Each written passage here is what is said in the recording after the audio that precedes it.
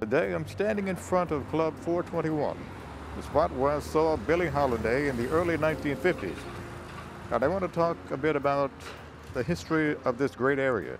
Like the hub of a great wheel, Philadelphia has historically been the center of a much larger cultural region.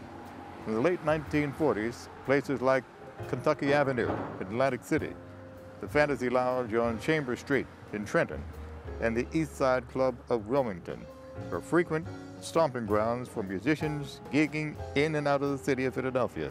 The frenzy of the musical activity in the tri-state area was so great that musicians from all over the United States were drawn here to this special place. Drummer Mickey Roker once told me that when he arrived here from his native Florida, he found a great spirit, a cooperation among musicians, a camaraderie that he still can't explain, but he found it here. And this feeling is still here. It inspires old heads to mentor the young and celebrates the talent of a favorite son or daughter and revels in the stories of back in the day. But most importantly, this local spirit lends a hand when someone is in need. Jazz Bridge follows this grand tradition of supporting the arts through great service. Jazz Bridge is a nonprofit organization committed to assisting jazz and blues vocalists and musicians in the Lower Delaware Valley who are in crisis.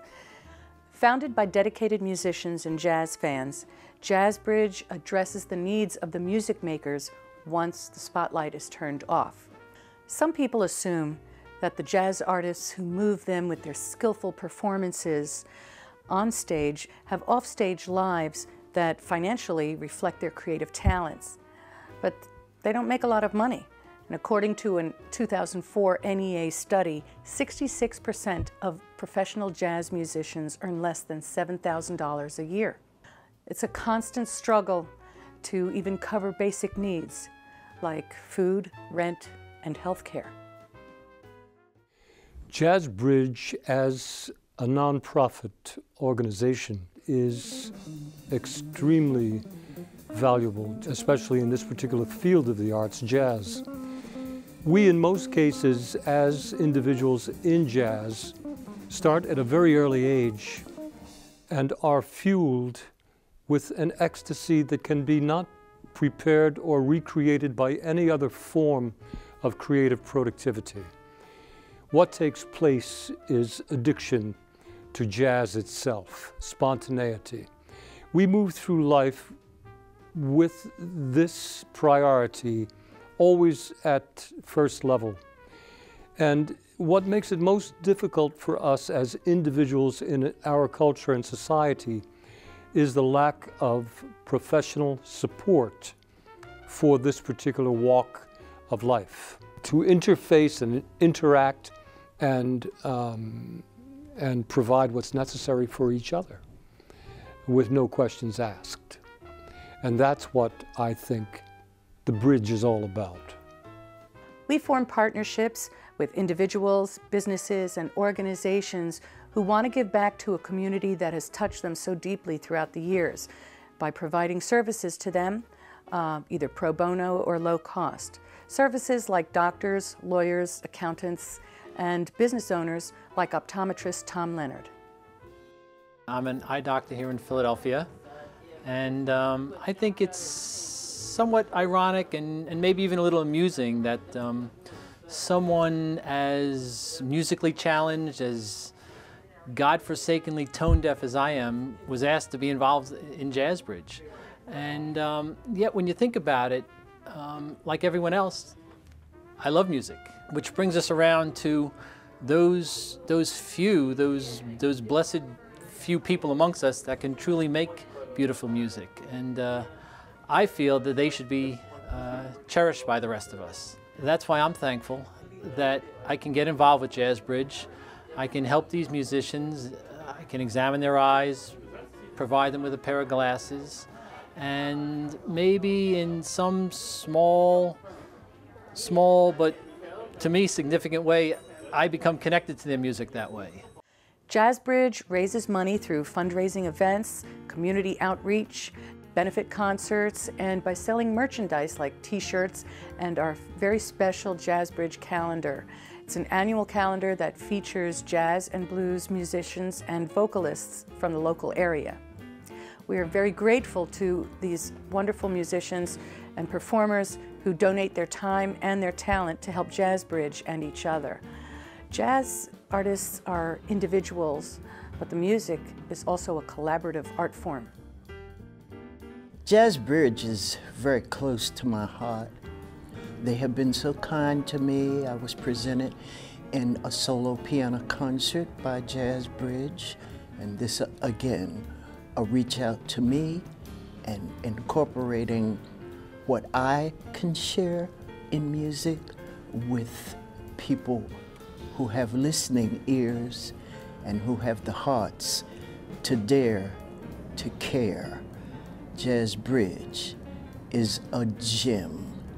Suzanne Cloud, co-founder of Jazzbridge, has been producing jazz concerts in her town for the past 6 years.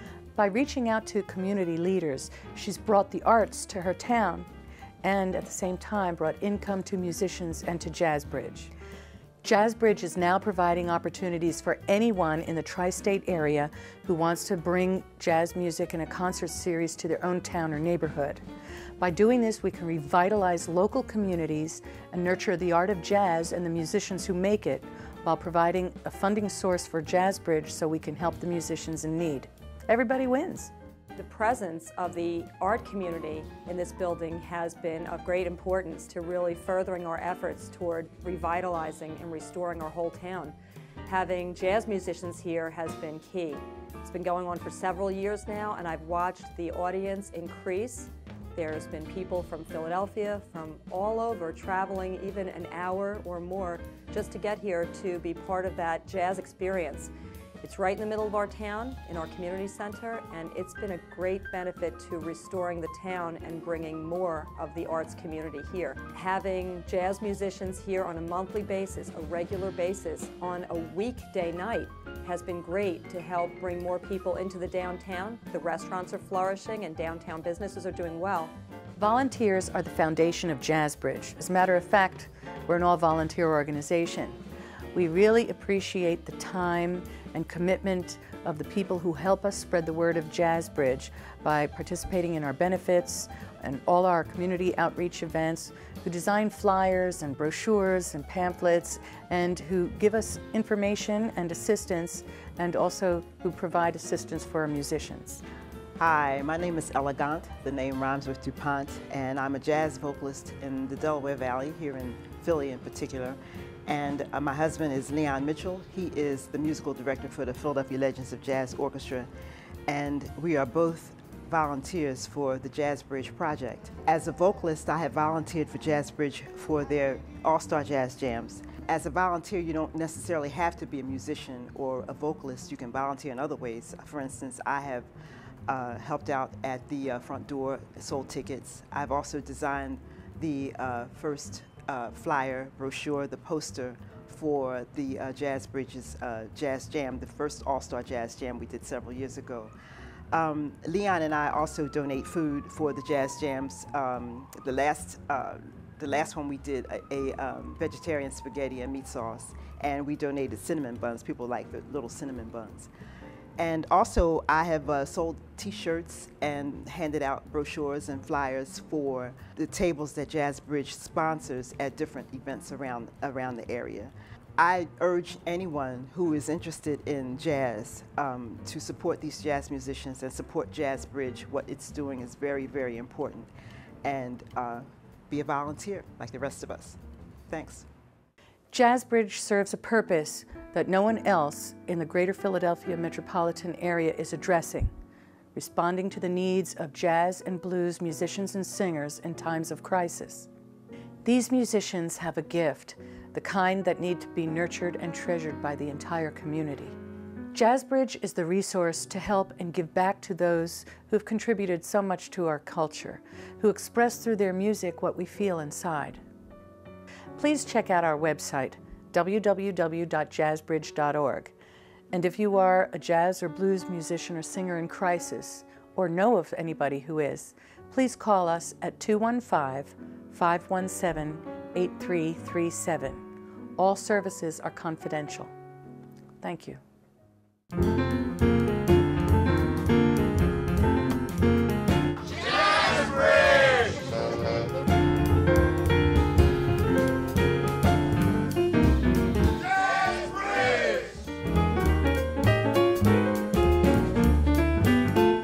Art and culture is a big business in Philadelphia. It's not just about performances and entertainment and pretty pictures.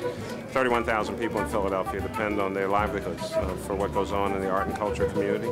I've heard this expression that is in the Philadelphia water. Off the cuff, that's jazz.